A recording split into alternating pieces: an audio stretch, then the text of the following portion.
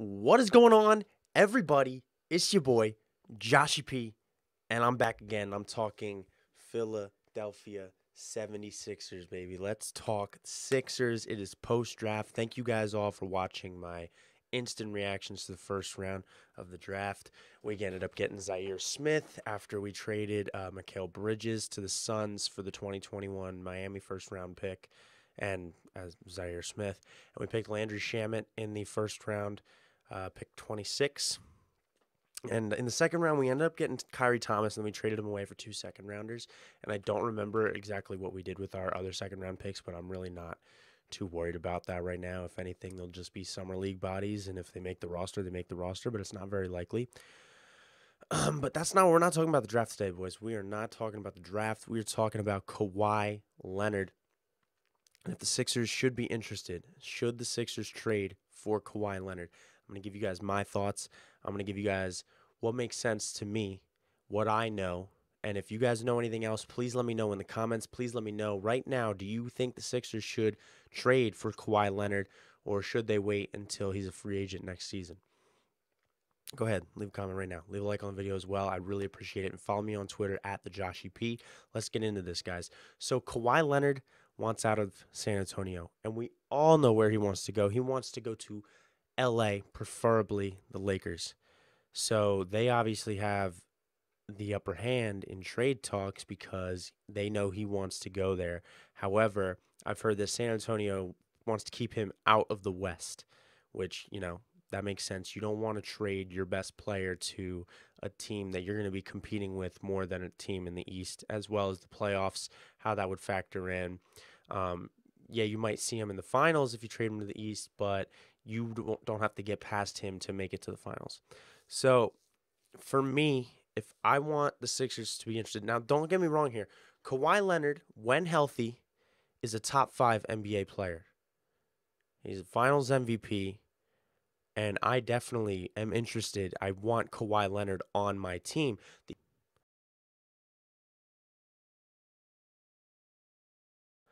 Okay, my cam froze for a second, but we're good. The only thing that makes me a bit skeptical is last season and him not wanting to come back to the team, and really just confused the shit out of me as to why he would not come back and play basketball. Like, yeah, he was injured, but at the same time, apparently he was cleared.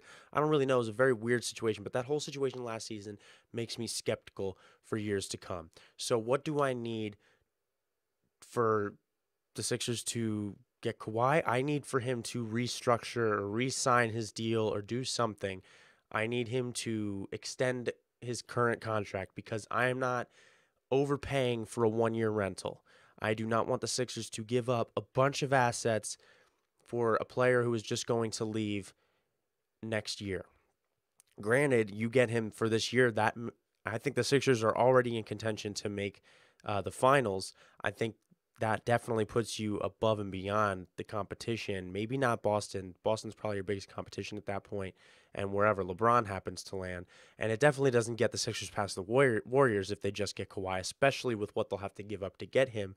But you definitely want to do that, especially if he re-signs a contract or extends his contract.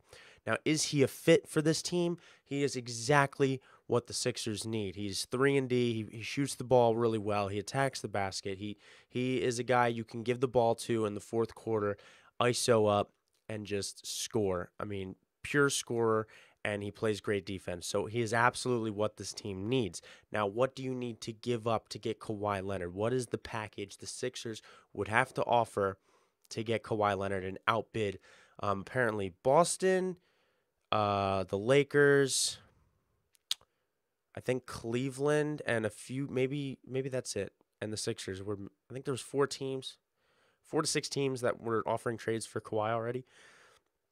I don't think you see him moved until free agency starts, at least, or maybe not at all. If he gets moved, I think it'll be sooner rather than later, but might not be at all.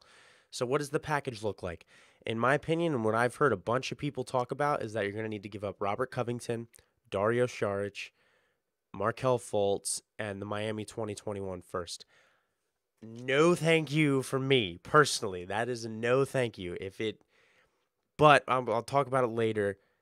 The only way I'd be able to do that is if something else were to happen. But if it's just for Kawhi, that's all you're getting is Kawhi Leonard. No thank you from me. That 2021 first from Miami is really, really, really, really valuable because that could possibly be the first year that the seniors in high school will be entering the draft. So it's essentially like having two freshman classes. Now, granted, those seniors from high school are going to be a little less polished than the guys that are freshmen in college, but a year difference really isn't that big of a deal. Like that'd basically be like R.J. Barrett, Williamson, and Cam Reddish entering the NBA this year. That would have been like if they were entering the NBA this year, and you'd want Zion on your team. Like, come on. Um, that's too much for me. Plus, I am definitely not one of the people that is willing to give up on Markelle Fultz yet. I think the shot will be there next year, and you don't just fuck around and put up a triple double. Like that doesn't just happen. So I mean, he can play. He's a good, incredible ball handler. I think he plays marginal defense, and he's like good in the open court. Like he can drive to the basket. He just needs to work on his shot, and he'll be good. Dario, I think Fultz can be all-star caliber. Actually, Dario is very good role player. He was a starter for most of the season, and I think he can be a serviceable starter, if not one of the best backup fours in the league. He just needs to work on his defense a little bit. He's not a great defender, but he does everything on offense. He does exactly what you need him to do on offense.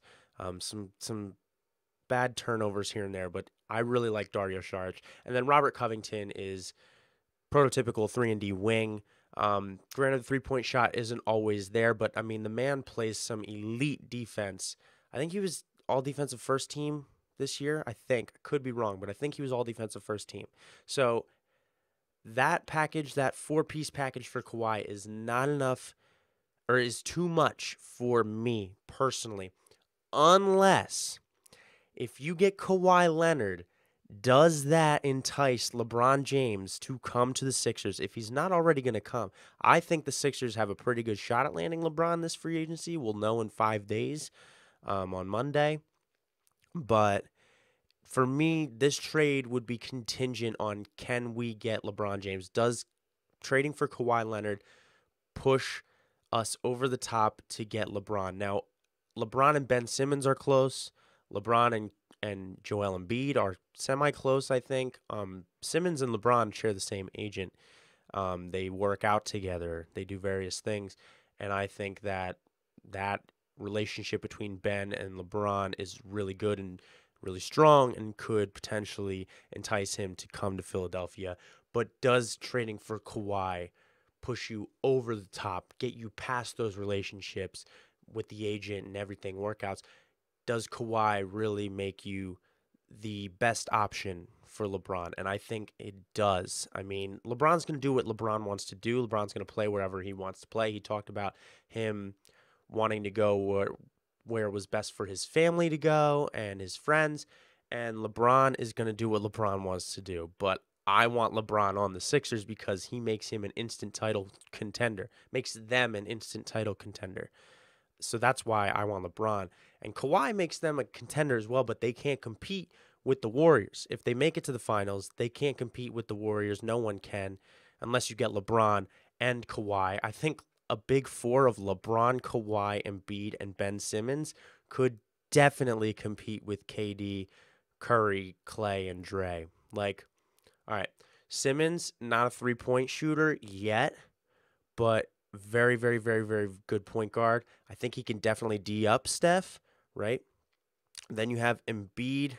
Well, he's a center. They don't really have a center in their big four, but Embiid can just take over a game in the post, and the Warriors really don't have a great center. And then I think LeBron over KD is a no-brainer, and then Kawhi over Dre and Clay easily, like whoever he matches up against, Kawhi over one of them. So you're winning like 2 to 3 matchups there if you have a decent bench. And that's another reason I don't really like this Kawhi trade that much, is because Dario, Fultz, and Covington are key pieces. Sometimes they play from the bench, like Dario and Fultz sometimes play from the bench.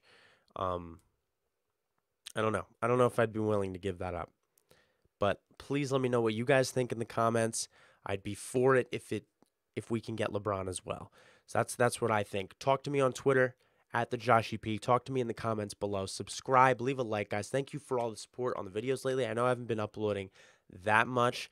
I said I was going to be uploading more, and you might see it with free agency coming up here. Maybe talking about some Eagles stuff. But thank you guys for watching the video. My name is Josh P. See you guys in the next one. Peace.